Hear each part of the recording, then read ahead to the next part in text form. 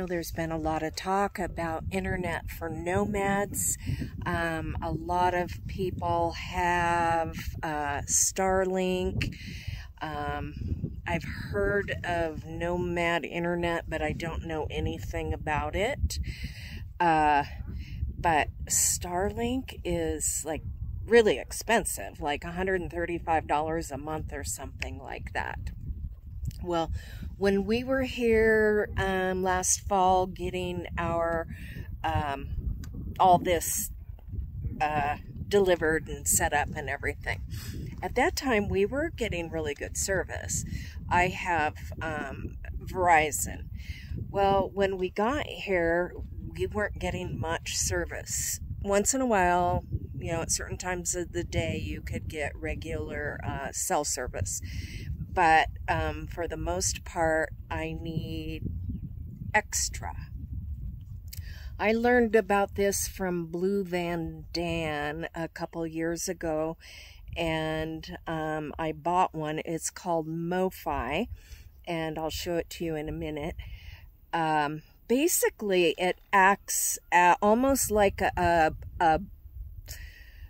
not a cell phone booster, but a what's that thing called where you wireless, you know, the thing in your house where you get your internet.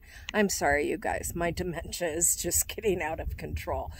But this thing works really well. For years, I've had a tablet with a Verizon SIM card in it, and all I did was take, because you have to add a SIM card to this. I took the SIM card out of my tablet and put it in my MoFi, and it gets me internet when I don't normally have it.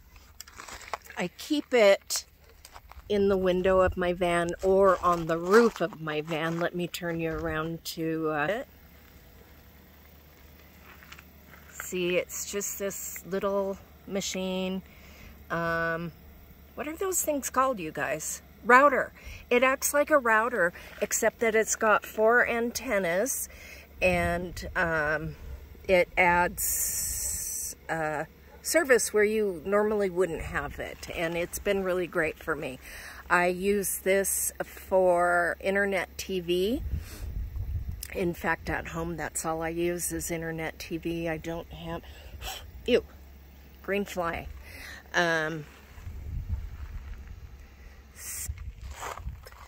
I will put the link in the description below if you're at least interested in it. It has been really helpful for me.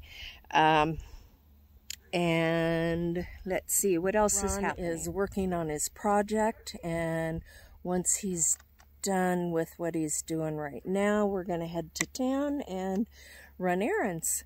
Okay, talk soon.